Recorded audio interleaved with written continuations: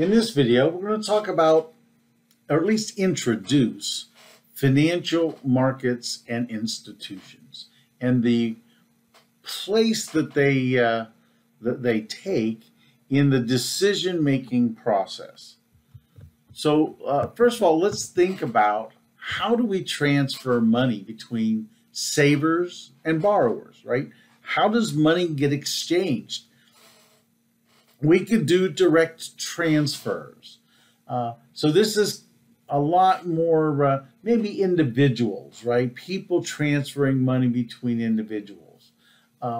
It'd be very difficult to think how a corporation like P&G, how could they go out and individually find investors, right? They have maybe millions of investors. They have to identify each one of those. That's what direct transfer refers to. Most transactions refer to then when corporations are trying to gather money from investors through investment banks and other financial intermediaries. And we'll talk about some of those different types in a little bit later video. But they're basically institutions whose job it is to connect the people that have money that they want to invest with businesses and governments that need money. So what is this process? Again, the whole idea here is how do we get money from those people that have funds, the suppliers of capital. In fact, you notice here they have excess funds. Not everybody has what we might refer to as excess funds, right? But in general, as a population, there's more money in the hands of individuals than what those individuals need. The demanders, on the other hand, are businesses and governments that need money in order to expand and do business. So what is a market, right? It's a place where goods and services are exchanged. So a financial market obviously is a place where people come together one way or another to transfer funds between them. So what types of financial markets are there? Well, we have financial markets that are physical assets and financial assets. So physical assets would be like cars and groceries, etc. Financial assets are things like stocks and bonds. Spot versus future. Spot refers to the current day. That's current pricing, current purchases. Futures purchases refers to a type of a derivative security. Again, we'll talk about those later.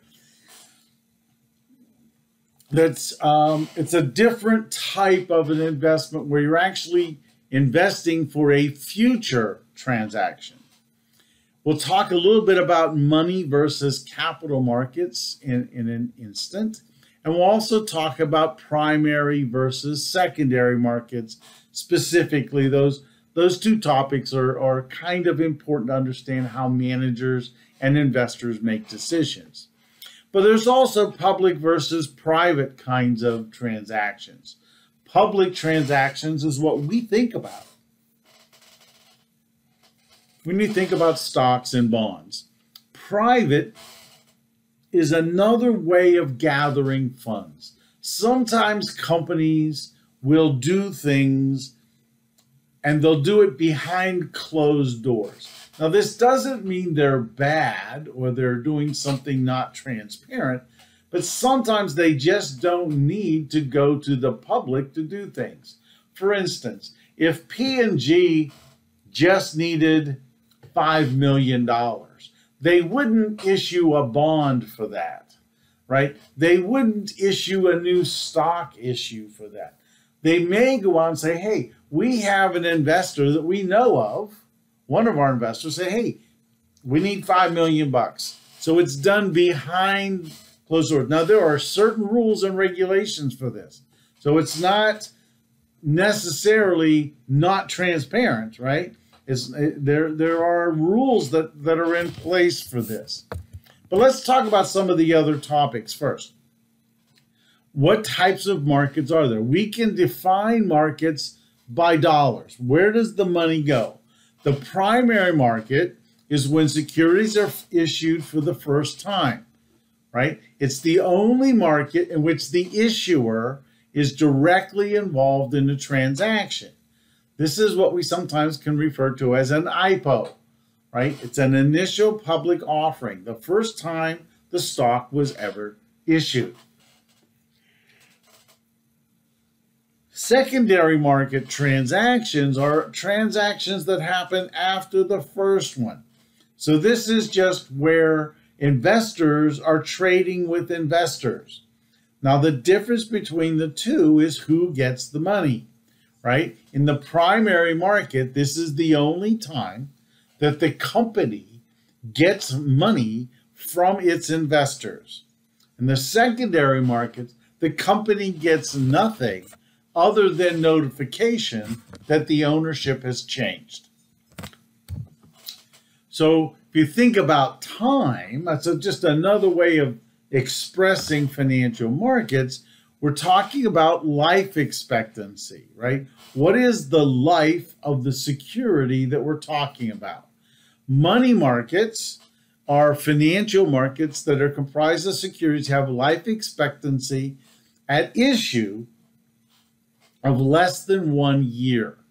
Capital markets then is everything else, right? So capital markets refer to things like stocks and bonds. Money markets, there are lots of securities. Again, I don't want to say there are a lot of them. There are quite a few different types of securities that at issue have less than 1 year of life. Treasury bills, United States Treasury bills, by definition, have a lifespan of less than 1 year. So again, let's kind of talk about it again. It's a financial relationship for money markets, right? Treasury bills is the example I gave you. Commercial paper is issued. There's things called negotiable CDs. These are not the CDs at your bank. Generally, these things are very low risk and they're very short in time frame. Capital markets. Again, the key capital market securities are bonds, which is long-term debt, common stock, which is equity or ownership.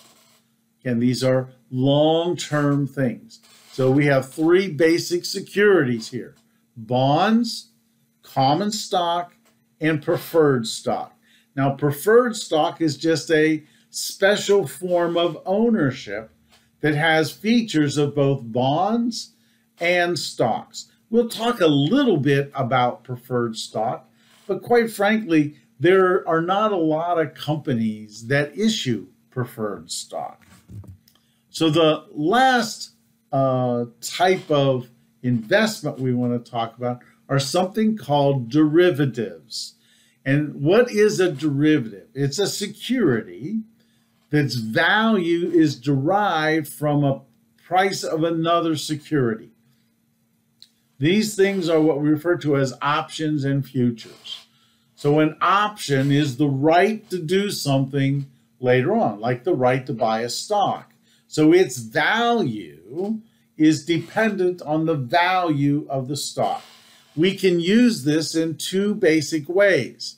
We can use it to hedge or reduce risk.